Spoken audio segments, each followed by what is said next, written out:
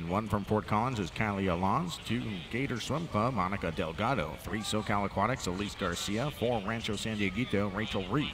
5, Texas Ford, Alexandra Bumpa. 6 for Greater Tampa, Zella Bathurst. 7, Carmel, Kendra Bowen. 8, unattached, Quinn Shedler.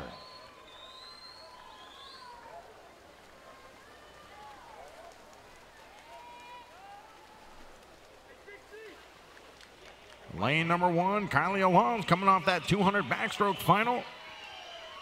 Warmed up here for the 100 free out in a 27.25 to lead Delgado at 27.33.